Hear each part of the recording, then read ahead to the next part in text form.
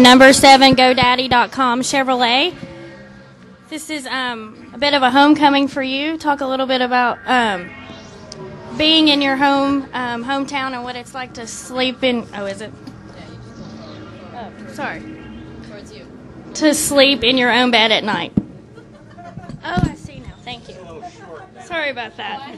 That's why I know how to take those things off. 'Cause they're never the right height for me either. Came here at the end of last year in the Nationwide car and back here again. So we kind of know more where to start with the car, or we're trying something different. So first practice was okay. We kind of, I think the car started out pretty decent, and then we kind of the track changed. Actually, I really think the track changed a lot, and it picked up enough grip where, we just started to push more and more as the session went on, and so it was about hurrying up and keeping up with that so that you can keep the car free enough to be fast. And so we were kind of fighting that, but I think we have an idea of where to go for the next practice. And Eric was running really well, my teammate, so it'll be good to rely on him for a little bit of advice on what worked for him and go into the second practice. But it's good to be back here in Phoenix. I don't know if I can really call it back when I live here.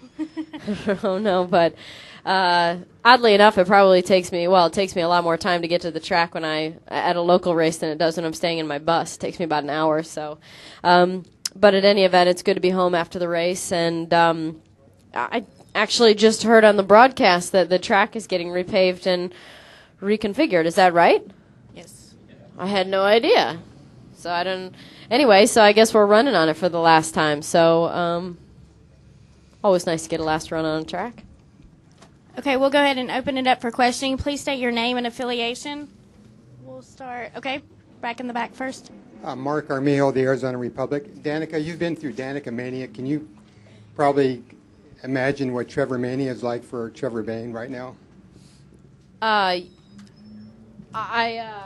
saw him last night at a charity event we did at the Biltmore, and he's honestly, he's such a nice kid. He's so down to earth. I mean, he's very into charity and things like that, and he doesn't, I tried to talk him into buying something expensive with his prize money, but he wouldn't. He said he doesn't want anything, so apparently I have a lot to learn from a 20-year-old, so I don't know. I don't know if he needs much advice. I think he's got his head on straight. He seems to have good people around him, and, all I said was from my experience, just continue to be yourself and be, not know where pit lane is or where victory circle is. That was cute. That was the cutest thing of the whole day is that he didn't know where to go, and, just to be himself, and people can relate to that when you're real. At least that's what, hopefully that's what I've found anyway. So I don't think he's going to have any problems, though. He's a good kid. He's very articulate and very mature for his age. Okay, we'll come up here to Mike, and then we'll go to Claire. Mike Muller, MikeMuller.net. Good job at Daytona, too. The Las Vegas thing, the $5 million, is that just a gimmick? How do you feel about that?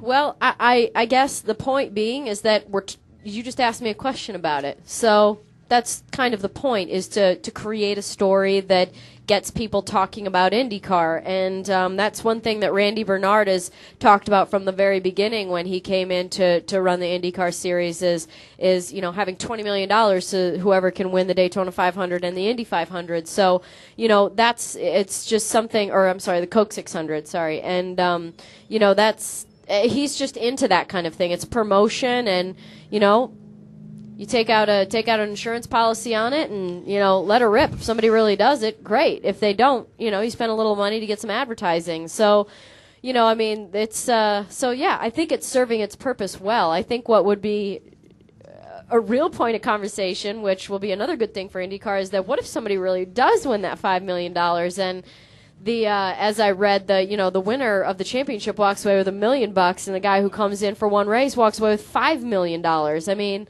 that would be an interesting thing to happen, and I'm sure there'll be a lot of opinions on that. But again, you'll be talking about IndyCar, and that's what it's trying to do.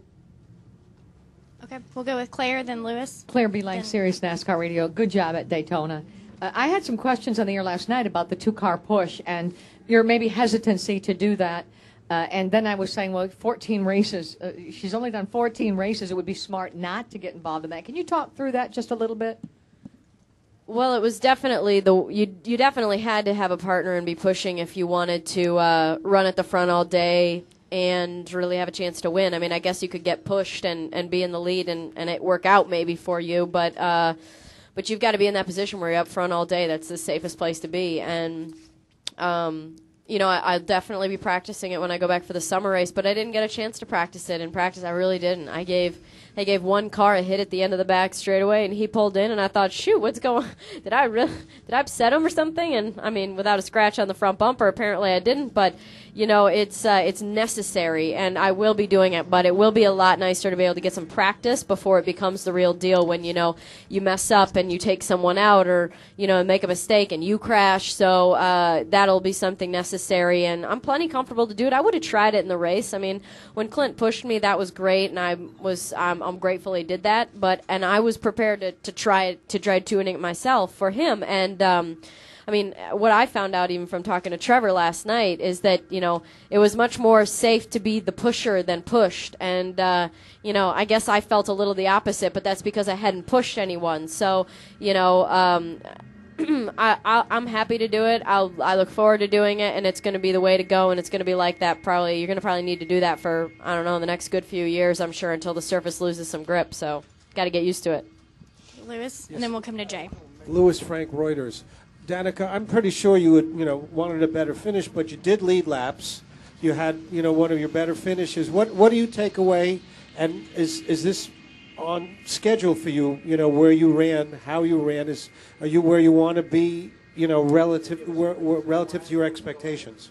Well, I said top 15, so yeah, then I did accomplish that, and I can't overlook the fact that I was running further up than that for some of the race, and it also doesn't stop my competitiveness and wanting to achieve those better things. And Daytona is definitely a place to do it. It's you're running flat out, and it's you're not dealing with the elements of the car and that kind of thing. This is challenging. I mean, short tracks are not my strong suit at this point. I mean, the bigger the track, the better for me right now. So it's kind of its own little thing. But I really felt good at the beginning of the race. I was able to, no matter what happened, I was able to work my way back up into the top 10 pretty quickly for the first sort of half the race, and that felt good, and it almost felt kind of easy. But then as the race went on, it got harder and harder to get up there, and as the race went on, people started working with each other more and more, and I wasn't doing that, and so I learned my lesson there that it's if you want to run up in the top 10 and have a chance to win, which you can pretty much win from almost anywhere up there, you need to be pushing and you need to be up there for the restarts. So I mean, that's what happened when I got to the point where Clint was pushing me. I think I started like 6th or something on that restart, and we got going and got a good start and was up with the leaders. So and then became a leader. So that's the way to go. Jay.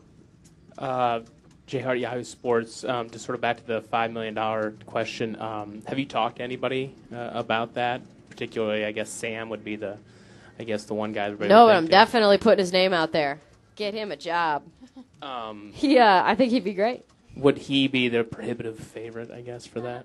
I don't know. I think I think he would. He was always very good on the ovals, and his style, I think, suits kind of the short, fast racing of IndyCar, and it's go.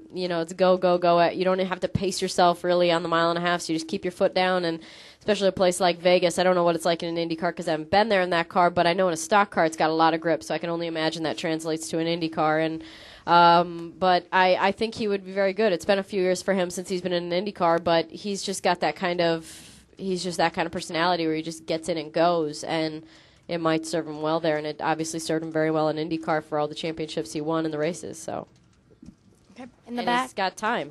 I mean, he does. Vaughn Hilliard with PIR. That'd be a good payday if you only did one day's work. That would be a good one.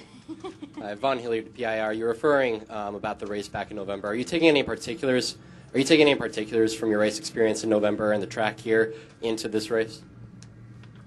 Sure. In practice, I one of the things I did in practice that I don't think really served me very well in the race was, I spent a lot of the time last year trying to not be loose, and I know now that I need to be that way at the start of a run, and as I'm learning now for the first half of a run before it should start to get into a push situation. So keeping that in mind, and also not using the apron. I used the apron a lot in practice last year because I was told you need to be able to go there in the race, and I thought, well, I better get comfortable getting on that. But really, it just kind of gets some weight transfer to the right rear of the car and gets it to turn. And so, you kind of, in an Indy car, you've got weight jackers and front and rear roll bars, and you've got stuff to change that you can have a perfect car in practice and basically keep it perfect in the race almost just with your cockpit adjustments, where in a stock car you have to plan ahead, as in, I arc the entry a lot because of my experience in open wheel cars, and that's something that serves you well if you want to get the car to turn. But you know what? You got to protect the bottom, and you gotta be free enough that through the middle of the corner that you kind of almost have to shallow up the entry so that it doesn't step out on you. So between that and the apron and things like that, you need to leave those tools for the race and not use them in practice. So I started off the race far too tight last year, and we're still fighting tight right now, but we know it. Instead of thinking, oh, it's not too bad, we need to. I know, and I need to chase it. I know I need to feel uncomfortable out there right now. Okay, we'll go here. Brian Nelson, Motor Racing Network. Danica, with all the Danica mania that was referred to earlier, and the heightened expectations and so on and so forth, how do you deal with the outside pressure and try to the pressure to perform and to succeed? How do you deal with that and try to focus on what you need to do and set all that distraction aside? You just have to do your best to kind of not read a lot and not listen to a lot. I just keep my head down with my crew chief and with my mechanics and with the people nearest to me, and then I have my own personal goals, and I know based on how a weekend starts, if I'm having a good weekend as it goes through, if I'm learning and growing and getting better, I can tell. I don't need to hear it from somebody that you're doing better, and I definitely don't want to hear it if I'm not doing better. So, just kind of keeping my head down and not really worrying about what people say or think, and just kind of setting little achievement goals along the way with what I want to do and what lap times I want to get to. And then if I do it, then I feel good and I'm having a good day no matter what anybody says. Okay, we'll go back to Mike. Mike Muller, MikeMuller.net. You're going to Bristol. Do you know Bristol? You know what state it's in now, I guess. Though sometimes I don't know what state it's in when you cross the borders over there. What do you think about Bristol, and are you going to try and test something there, a K&N car or whatever? Well, I've been to Bristol, Connecticut far more, so you just never know, For me, it's just going to be a new situation. I'm going to have to deal with it. I'm going to have to keep my expectations in check.